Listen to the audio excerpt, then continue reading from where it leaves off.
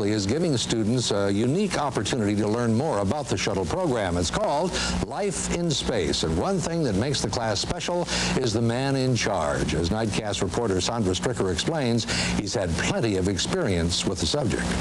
Professor Larry Husnitz came to class dressed as a spaceman today. The former NASA researcher helped to design the suit he's wearing. Now he's teaching a first-of-its-kind class on life in space.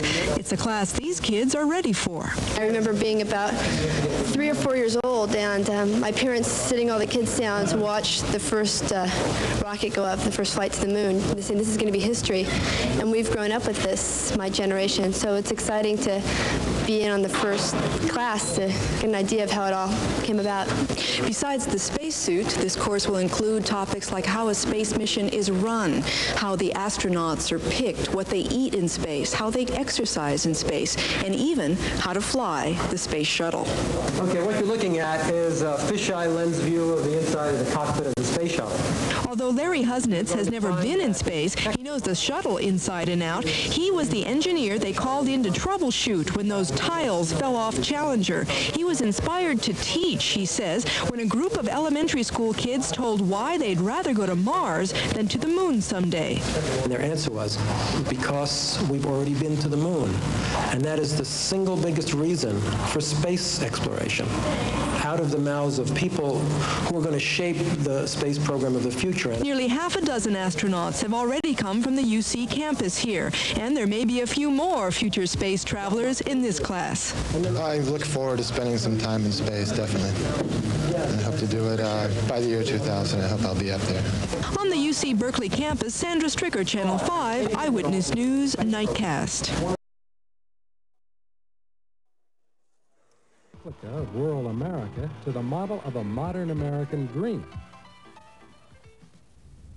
Looking primed for takeoff, this newly built model of the Space Shuttle Challenger rests in the Berkeley Hills just outside the Lawrence Hall of Science.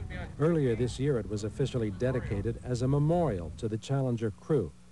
The project involves hundreds of students, local merchants, and one dedicated teacher.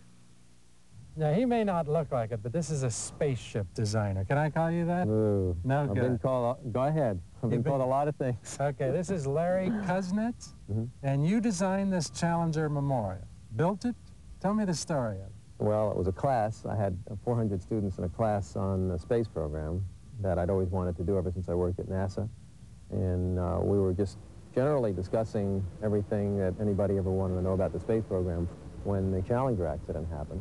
The class felt an overwhelming sense of grief and a sense of helplessness about what had happened, and everybody wanted to do something, but we didn't know what.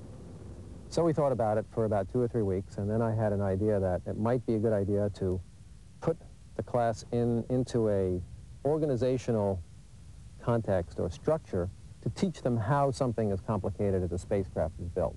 I'm frankly astonished.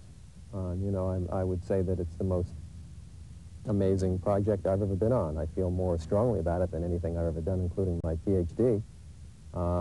That students who are untrained, that a group like that could put something like this together is just mind-boggling. And the exterior was only half the battle. The internal structure was even more difficult to duplicate. Every last detail had to be painstakingly reproduced. Nothing was left out. Sleeping compartments, restrooms, even the spacesuits visitors are required to wear before entering. Larry, this cockpit certainly looks authentic.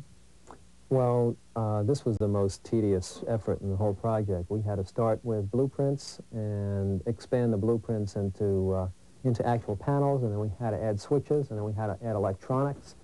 There are lots of little things that probably very few people ever know took the level of effort that it did to make it look the way it really looks.